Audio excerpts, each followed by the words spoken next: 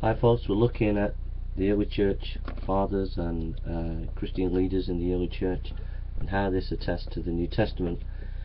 Papias, 60 AD to 135 AD, who became a bishop in Hierapolis, place in Turkey.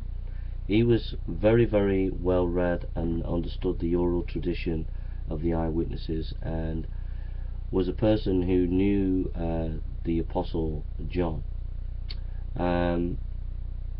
So that's very significant. Much of his work, he wrote a 5-volume work on the Gospels. We don't have that, but his work was quoted heavily by Eusebius.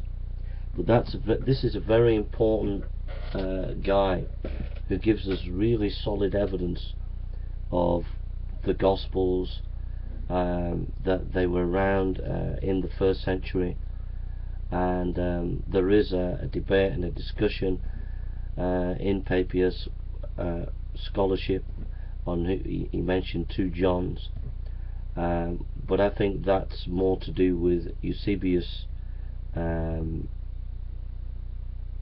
lack of interpretation, his difficulty in understanding Papias.